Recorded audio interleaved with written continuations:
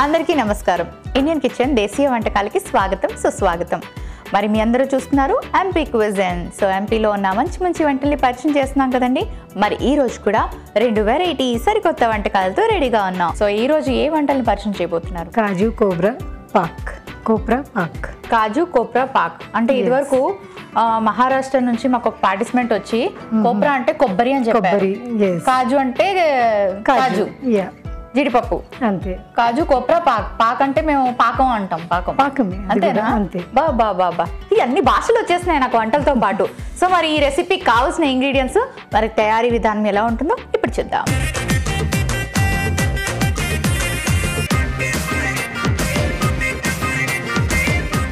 So మరి ఈ రెసిపీకి కావాల్సిన ఇంగ్రీడియంట్స్ రెడీగా ఉన్నాయి. ఇది స్వీట్ రెసిపీ. పాకం అంటే మరి పాకం స్వీట్ రెసిపీయే కదండి. సో దీనికి పంచదార, మన కోప్రా అంటే కొబ్బరి రెడీగా ఉంది, జీడిపప్పు అండ్ ఇది ఫ్రెష్ క్రీమ్. ఓకే స్టార్ట్ చేద్దామండి. ఫస్ట్ ఏం చేయాలి? ఫస్ట్ ఇంగ్రీడియంట్స్ తక్కువ ఉన్నాయి, సింపుల్ గా కనిపిస్తుంది. Very simple. స్కూల్కి వెళ్ళే టీచర్ కాబట్టి మీరు అన్ని సింపుల్ రెసిపీసే చెప్పగానే చేసేసుకోవాలి, ఎందుకంటే మనకు అంత టైం ఉండదు. అవును. సో ఫ్రెష్ ఫుడ్ కావాలి, at the same time organic food కావాలి అని అనుకుంటే అలా అందులోనే వెతుక్కోవాలి మనం. అవును, కరెక్ట్. ఏం వేస్తాం? సో ఫస్ట్ మనము కొన్ని నీళ్లు పోసుకొని పాకం చేసేసుకుందామండి. ఓకే. సో కొంతమంది ఘీలో కూడా కొబ్బరిని వేయించుకుంటారు, కానీ మనం కొంచెం పాకం చేసేసుకొని కొబ్బరి వేసుకుంటే బాగుంటుందని. ఇదిగోండి.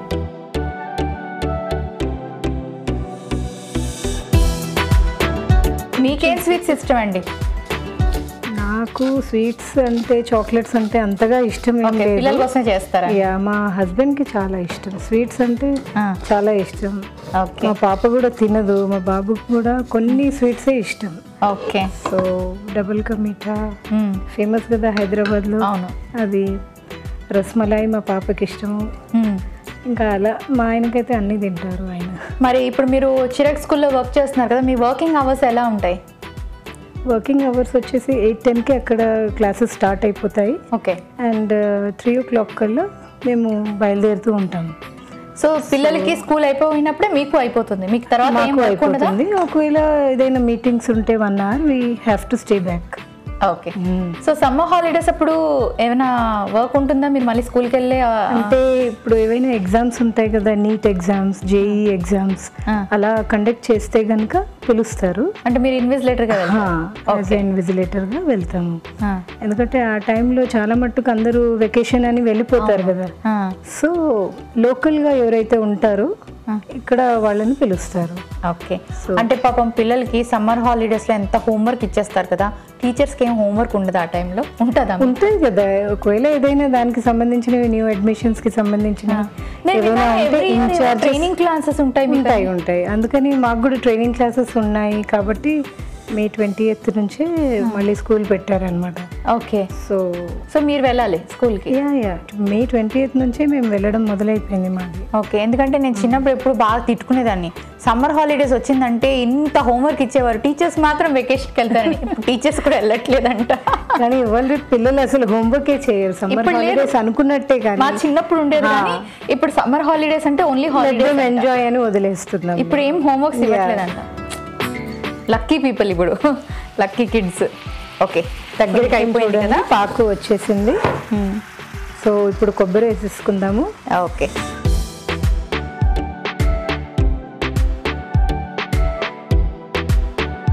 ఏం చేద్దామంటే కొంచెం ఇలా పంచదార పాకంలోనే మనం కొబ్బరి వేయించుకోవాలి.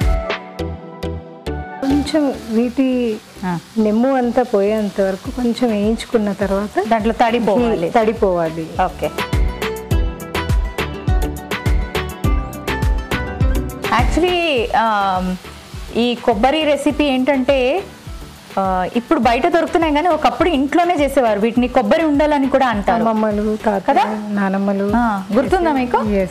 కొబ్బరి ఉండలు అని చెప్పి మనకు ఇంట్లో దొరకకపోయినా కూడా బండి మీద అమ్మేవారు చూడండి, ఇప్పటికీ అమ్ముతారు. కానీ మా ఇంట్లో బాగా గుర్తుంది, కొబ్బరి ఉండలని రౌండ్ రౌండ్ గా చేసి పెట్టేవారు. ఇప్పుడు కొత్తగా మిల్క్ మేడ్ యాడ్ చేసి లడ్డూల్లాగా ఇప్పుడు వెరైటీస్, పిల్లలకి క్యాండీస్ ఎక్కువైపోయాయి, రకరకాల చాక్లెట్స్, బయట ఫుడ్స్ ఎక్కువైపోయి ఇలాంటివి తెలియట్లేదు. కానీ యాక్చువల్లీ ఇవన్నీ ఇంట్లో చేసుకుని హ్యాపీగా ఎంజాయ్ చేసేవాళ్ళం. సో నెక్స్ట్ ఏం వేసుకోవాలి? ఘీ వేద్దాము. ఘీ ఇదిగోండి, స్పూన్ కావాలి. ఎంత హైజీనిక్ అండ్ ఆర్గానిక్ ఫుడ్ చూడండి. కానీ ఇంట్లో మదర్స్కి కూడా అంత టైం అయితే న్యాచురల్గా చెప్తే నమ్మరు మీరు. అసలు ఎవరికి ఓపిక ఉండడం లేదు అండ్ టైం ఉంటుందా స్కూల్ నుంచి వచ్చాక? అంటే పిల్లలతో అక్కడ చాలా న్యాచురల్లీ ఇంట్లో ఒక్కళ్ళు ఇద్దరు పిల్లలు ఉంటేనే చాలా కష్టంగా ఉంటుంది. క్లాస్లో ఎంతమంది ఉంటారు? మాకు ఉండేది 30 చిల్డ్రన్. చాలు, 30 మంది చాలు. కాకపోతే మేము లాంగ్వేజ్ చెప్తాం కాబట్టి 25 కంటే తక్కువగానే ఉంటారు. ఓకే, బట్ ఏదైనా 25 కిడ్స్ని ఒక 1 అవర్ కంట్రోల్ చేయడమే కష్టం. అంటే మీరు ఆల్మోస్ట్ ఎన్ని క్లాసెస్ తీసుకుంటారు పర్ డే? కానీ వాళ్ళు ఎంజాయ్ చేస్తారు కదా. మా హిందీ సబ్జెక్ట్ని వాళ్ళు బర్డన్గా కాకుండా ఎంజాయ్ చేస్తారనమాట. వాళ్ళకు హిందీ క్లాస్ కోసం వాళ్ళు ఎదురు చూస్తారు. అది మా అదృష్టం అనమాట. ఎన్ని క్లాసెస్ చెప్తారు రోజుకి? రోజుకి 6 క్లాసెస్ ఉంటాయి. అంటే 5 క్లాసెస్ ఉంటాయి, కాకపోతే ఒక క్లాస్ ఎక్స్ట్రా ఉంటుంది. ఓకే, సో అలా. మీరు ఏదైనా క్లాస్కి క్లాస్ టీచర్గా ఉన్నారా? క్లాస్ టీచర్ అంటే వేరే వాళ్ళే ఉంటారు. మేము లాంగ్వేజ్ టీచర్స్కి సబ్జెక్ట్ అన్నమాట. ఇంకా ఏమైనా ఉన్నాయండి వేసుకోవాల్సిందే? కొంచెం ఇది దగ్గరికి అయిన తర్వాత కాజు వేసేసుకుందాము. ఆ తర్వాత కొంచెం కూల్ అయిన తర్వాత క్రీమ్, ఫ్రెష్ క్రీమ్ వేసేసుకొని ఇలాచీ పౌడర్ వేసేసుకుందాము.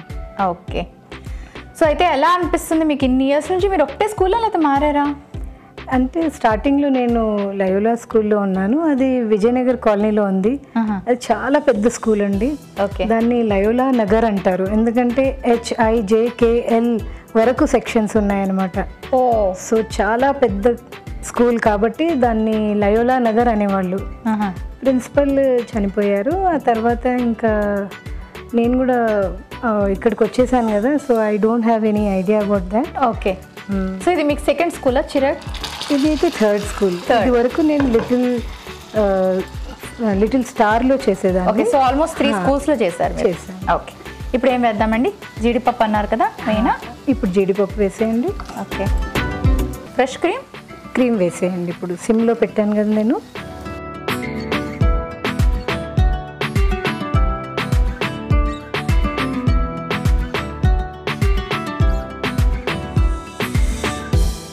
ఓకే, సో ఇప్పుడు ఇంకా ఇలాచీ పౌడర్ వేసుకుందామా? వేసుకుందామండి. వేసేసేయండి. ఇదిగోండి.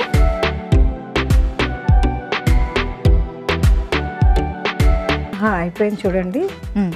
ఇది సర్వింగ్ ప్లేట్ తెచ్చేనా? తెచ్చేయండి. ఘీ అప్లై చేసేసుకుందాము. ఓకే,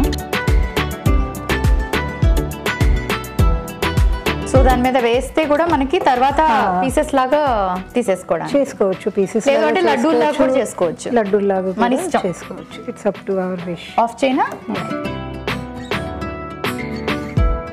వీటిని మనం చిన్న చిన్నగా. సో ఇప్పుడు దీన్ని చక్కగా ప్రెస్ చేసేసుకోవాలి. ఇందులోనే కాజు కూడా వేసేసుకున్నాము. అన్నీ వేసుకున్నాము. ఇలాచీ పౌడర్, కాజు రెడీ అయిపోయినట్టు. ఇలా చల్లారి పెట్టుకుంటే మనకి కట్ చేసుకుంటే కూడా వచ్చేస్తుంది. లేదంటే మనం లడ్డు కూడా చేసుకోవచ్చు.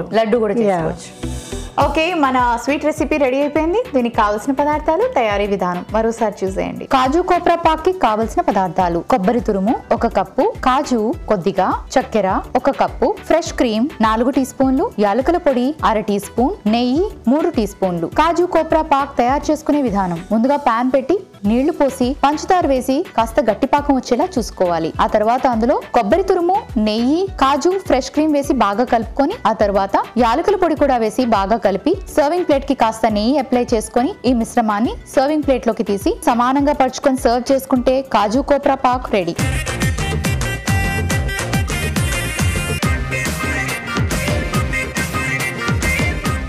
ఈ రెసిపీకి కావాల్సిన పదార్థాలు, తయారీ విధానం మరోసారి చూస్తారు కదా. ఇప్పుడు దీని టేస్ట్ ఎలా ఉందో చెప్తాను.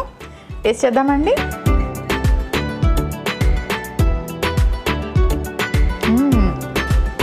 చాలా బాగుంది. స్వీట్ ఎంతైనా బాగుంటుంది. కొబ్బరి బాగా ఫ్రై అయింది, ఫ్రెష్ క్రీమ్. ఎక్కువ స్వీట్ ఉంటే తినలేమండి, కానీ మనకు సరిపడా ఉంది. మీకు నచ్చినట్టు ఉంది, అందుకే ఇంకోసారి తింటున్నారు మీరు. అవును, అందులో జీడిపప్పు కూడా వేసుకున్నాం కదా, బాగుంది. సో మరి తింటూ ఉంటాను నేను. నెక్స్ట్ ఏ రెసిపీ చూపించబోతున్నారు? మనం పకోడీ చేసుకుందాము. ఆమ్కే పకోడీ. ఆమ్ కి పకోడీ, బేసన్ ఆమ్ కి పకోడీ. బేసన్ ఆమ్ కి పకోడీ. ఓకే, సో పకోడాస్ అంటే పకోరాస్ మనం పకోడీ అంటాం, ఎంపీలో పకోరాస్ అంటారా? పకోడా. పకోడా. ఓకే, సో మరి పకోడాలో పకోడా యాక్చువల్లీ పకోడీ, కానీ అలా ప్రొనౌన్సియేషన్ అలా అయిపోయింది. సో ఈ పకోడీలో చాలా వెరైటీలు ఉంటాయి. ఆమ్తో అంటే మ్యాంగోతో చేస్తారంట. ఇది ఎలా ఉంటుందో ఇప్పుడు చూద్దాం.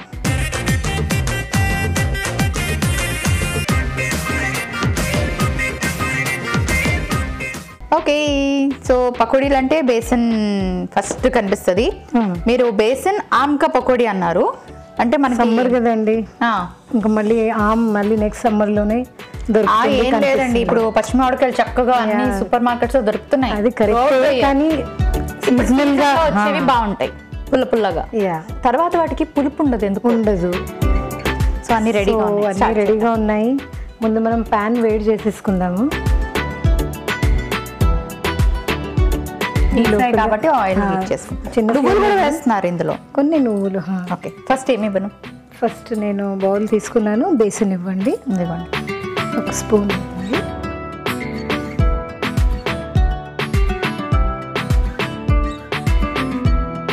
ఎంపీలోని పకోరాస్ అంటారు కదా, చాలా ఫేమస్ కదా అక్కడ. తర్వాత ఏమి ఇవ్వను? ఎన్నెన్నో వెరైటీస్ ఆఫ్ పకోడీస్ అన్నమాట. అవును, ఇవి నువ్వులండి, కొన్ని జస్ట్ ఫ్లేవర్ కోసము. ఓకే, తర్వాత కొంచెం ఉప్పు, పసుపు. ఇక్కడున్న ఒక్కొక్కటి ఇచ్చేయండి. పసుపు, తర్వాత పసుపు అన్నిట్లో వేయాలి అని వేసుకుంటాము, కాకపోతే కొన్ని వాటిలో వేసే అవసరం కూడా లేదు. కారం వేసుకున్నారు. కారం వేసుకున్నందుకు కొంచెం చిల్లీ పౌడర్ తక్కువ, చిల్లీ తక్కువ వేద్దాం. పచ్చిమిరపకాయలు తక్కువ వేసుకోమంటారు. ఓకే, అద్రక్, లస్సన్, అల్లం వెల్లుల్లి పేస్ట్,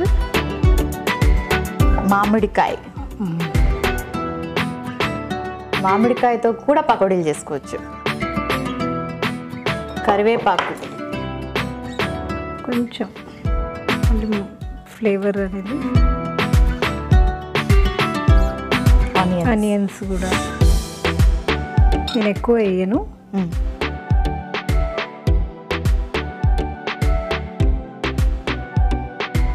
ఇప్పుడు కొత్తిమీర వేసేసుకుందాము. ఓకే,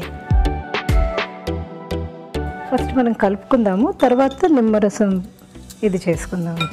వీటిని ఫస్ట్ అన్నీ విడివిడిగా చేసేసుకొని మంచిగా ఆనియన్స్,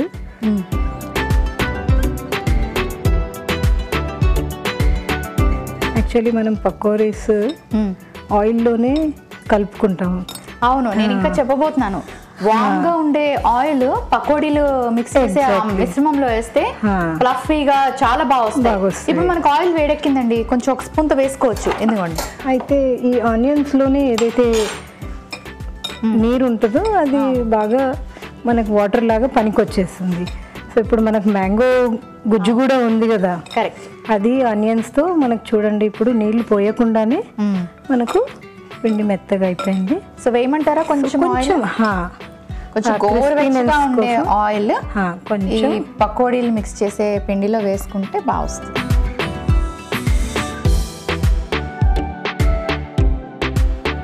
బాగా మిక్స్ చేసేసి ఇప్పుడు మంచిగా మిక్స్ అయిపోయింది చూడండి. ఆనియన్స్ అలా కావాలని కట్ చేస్తారా రింగ్స్ లాగా? కొంచెం క్రిస్పీనెస్ వస్తుంది అనేసి. ఓకే, ఇప్పుడు ఆనియన్ రింగ్స్ కూడా చాలా ట్రెండ్ నడుస్తుంది. ఆనియన్ రింగ్, ఆనియన్ రింగ్స్, నేను కూడా అదే చూసాను.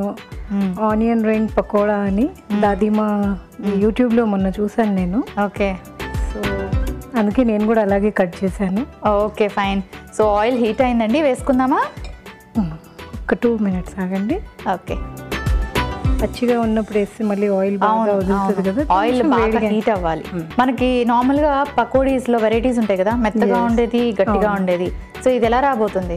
కొంచెం గట్టిగా కలుపుకున్నట్టు అనిపిస్తుంది. ఇది గట్టిగా కలుపుకున్నాం కదా, కాబట్టి మీకు ఆయిల్ అయితే క్రిస్పీగా ఉంటుంది, ప్లస్ మీకు ఎక్కువ ఆయిల్ ఉండదు.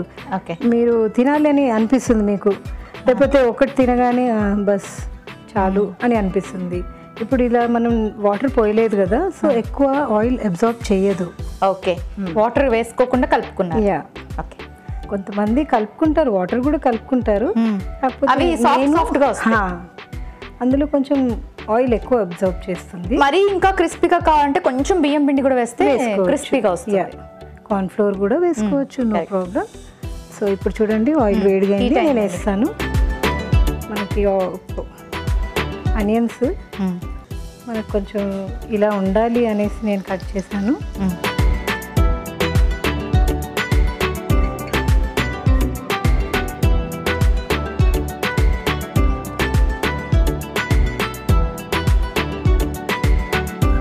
ఈవినింగ్ స్నాక్స్ టీ తోటి చాలా బాగుంటుంది. సమ్మర్లో మామిడి పండు ఉంది కాబట్టి వెరైటీగా పన, జ్యూస్కి అయితే పన ప్లస్ ఆంపన అన్ని. ఎంపీలో మీకు బాగా దొరికేటివా చిన్నప్పుడు? బాగా దొరికేవి మామిడి పళ్ళు. అసలు ఎక్కడ పడితే అక్కడ చెట్లు ఉండేవి. అవును.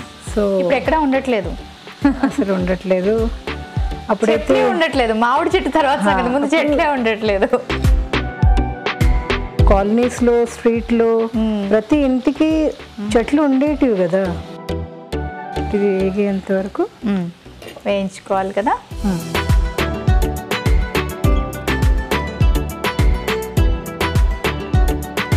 ఓకే, ఆఫ్ చేయనా అండి?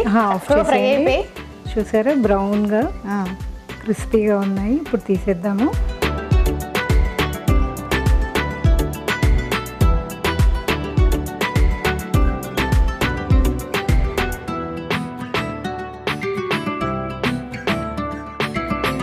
సర్వింగ్ ప్లేట్లోకి తీసుకుందామా?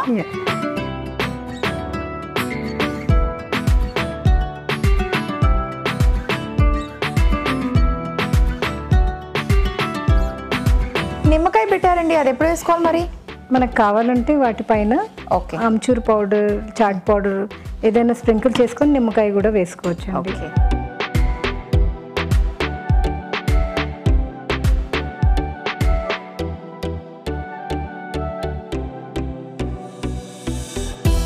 ఇప్పుడు వేయనా అండి నిమ్మకాయ? సో కొంచెం ఇలా లాస్ట్లో నిమ్మరసం, కొందరికి ఇష్టం ఉంటే నిమ్మరసం ఇలా పిండుకోవాలి. ఓకే, మరి వేడిగా మన రెసిపీ రెడీ అయిపోయింది. దీనికి కావలసిన పదార్థాలు, తయారీ విధానం మరోసారి చూసేయండి.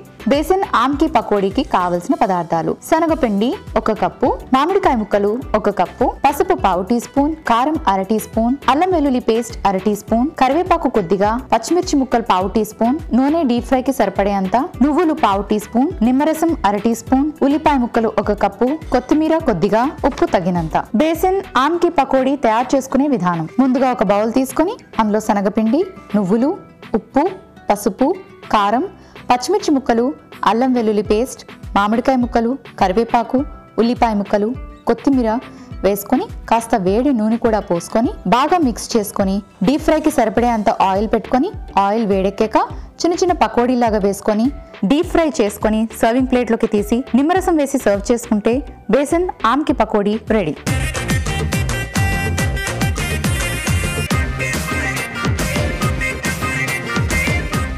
ఈ రెసిపీకి కావలసిన పదార్థాలు, తయారీ విధానం మరోసారి చూసారు కదా. ఇప్పుడు దీని టేస్ట్ ఎలా ఉందో చెప్తాను. టేస్ట్ చేద్దామండి.